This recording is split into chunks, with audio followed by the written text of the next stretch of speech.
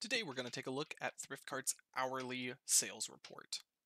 So when you open up this report, you'll get the option to select your store location. So I'm just going to choose the shop on Atlantic. And then you can set a date range. I'm going to set a longer date range here. I'm going to go ahead and do March through July. And then when you run this report, it's going to give you a nice visual breakdown of your sales by hour.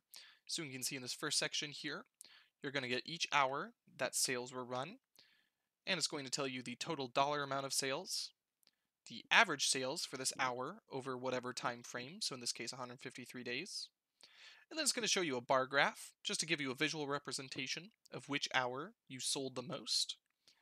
And then it's going to tell you also over here on the right, it's going to tell you your total ticket count, so how many transactions there were in each hour, the average transaction count over that time range, and then the transaction count bar as well.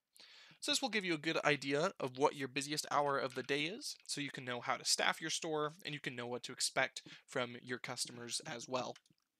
Going down to the next section here, we also have a breakdown of day of the week, so we can see over this time frame each day of the week where sales were rung up, and we can see the total sales for each day. So from Monday, we can see the average sales from this day over this date range, and then also a bar graph, total transaction count, average transaction count, and then a bar graph for that as well.